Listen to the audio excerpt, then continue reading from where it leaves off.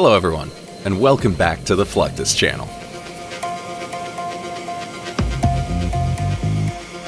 When robust, powerful jets take off to safeguard its nation from the adversaries, they can find themselves in all kinds of abnormal and emergency scenarios that may occur in flight.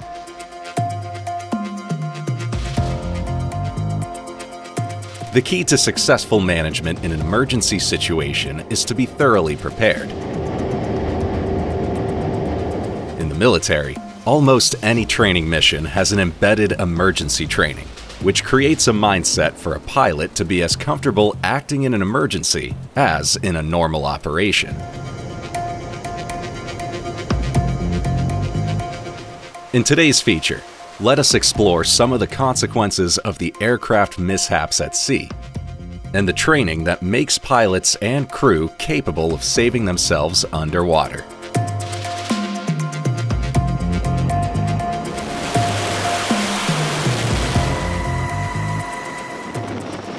A failed landing or a takeoff on a short aircraft carrier strip can result in damage or loss of significant defense assets, as well as the loss of the operating personnel.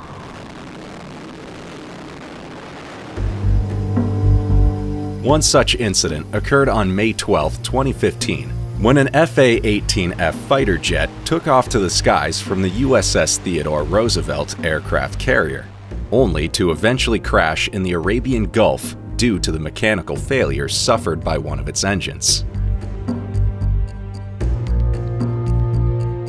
While the aircrew was reported to have ejected safely and was recovered by the aircraft carrier's search and rescue personnel, U.S. Navy divers and explosive ordnance disposal technicians were put on a mission of successfully salvaging the wreck of the FA-18's fuselage lost at sea.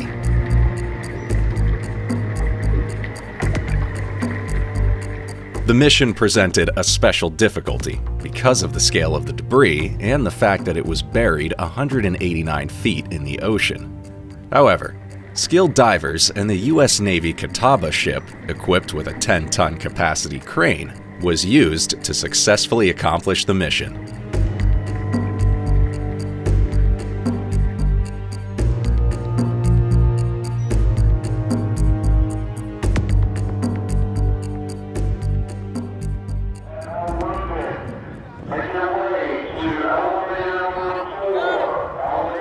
An aircraft carrier's flight deck is supported by a firefighting and maintenance crew, which includes the crash and recovery team conducting regular training to ensure they are vigilant in a situation of a fire on board the aircraft.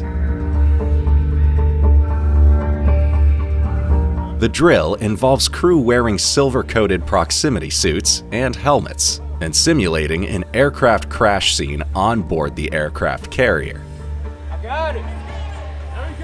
For this, they receive support and assistance from the crash and salvage team's truck personnel. The truck is equipped with fire hoses and other necessary equipment needed to respond to a fire emergency on board the ship.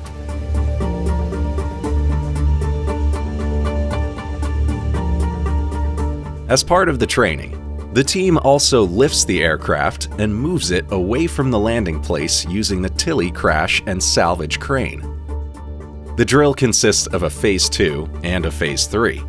During Phase 2, dollies are used to clear the landing area of the crashed aircraft's debris, while in Phase 3, the Tilly is used to clear the debris for the aircraft carrier's smooth and safe flight operations. Rescuing the injured personnel from the crash is also an integral part of the drill performed by the crew.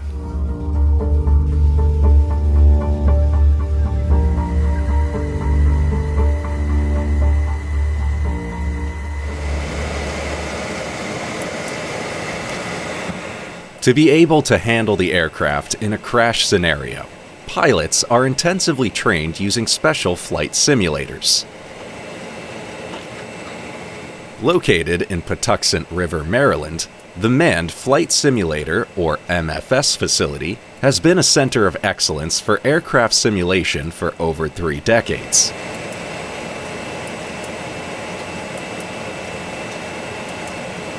Here, Pilots conduct maneuver training and practice emergency procedures in an effort to maintain the strict safety standards of the flight demonstration.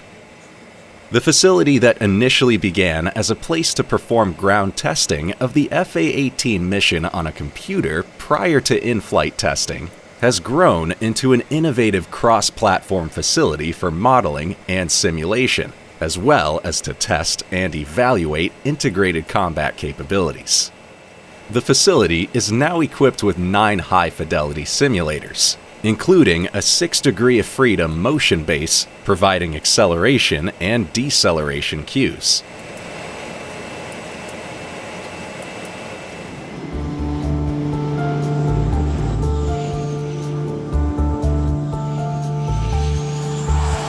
Regardless of the most advanced training and flight readiness protocols followed by pilots, an aircraft and its crew is always prone to the probability of a crash landing, whether on land or at sea.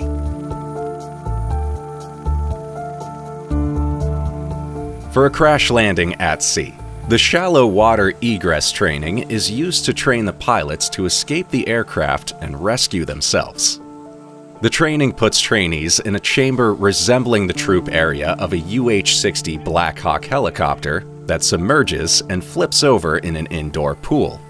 This modular amphibious egress trainer is also known as the dunker. Trainees are required to sit in individual seats in a float-lined cage. The instructors then flip the seats over to get them used to being inverted. The UH-60 is submerged into the pool with trainees inside and rotates upside down once submerged. The trainees develop survival skills that could save their lives if they are ever in an overwater helicopter crash.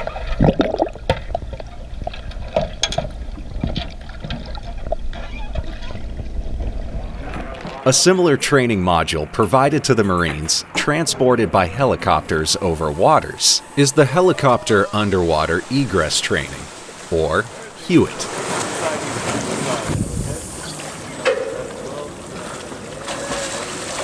The training involves simulated sinking in a pool while rotating the training module upside down, and focuses students on bracing for impact, identifying primary and secondary exit points, avoiding smoke inhalation, surfacing for air, and maintaining head count.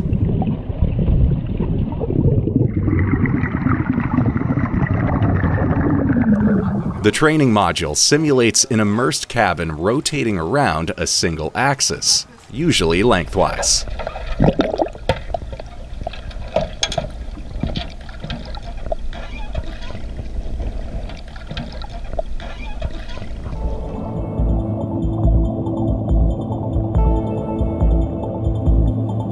While the underwater egress training modules train the aircrew to escape from a crash landing, the Air Force Combat Dive Course teaches students diving fundamentals through both open and closed-circuit self-contained underwater breathing apparatus training.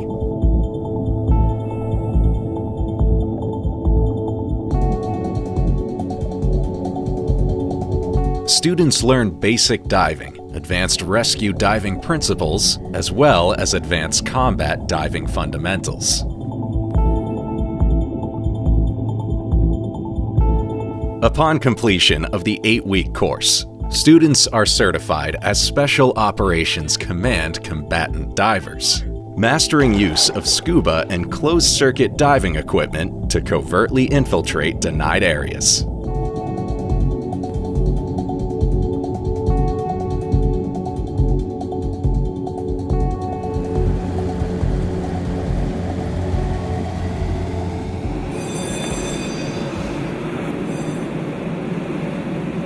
One might think that an indoor or outdoor pool can be used to train pilots in cases of crash landings or emergencies at sea. However, these pools extend much beyond the skies, even into space. Many training regiments for astronauts take them poolside, since training underwater is one of the best ways to simulate a low-gravity environment, where they suit up and practice maneuvers underwater.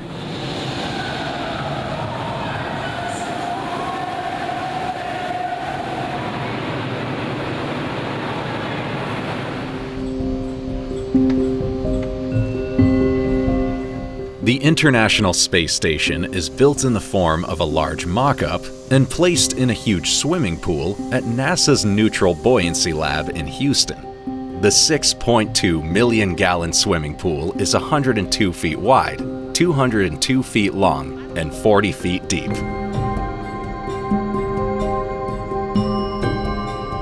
The lab technicians help suit up the astronaut before lowering him into the pool.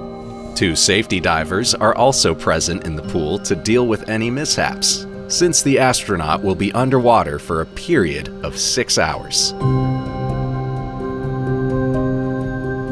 Regardless of how intense these training modules are and the probability of risk remaining, they are surely of enormous benefit when it comes to protection of human life and billion-dollar assets.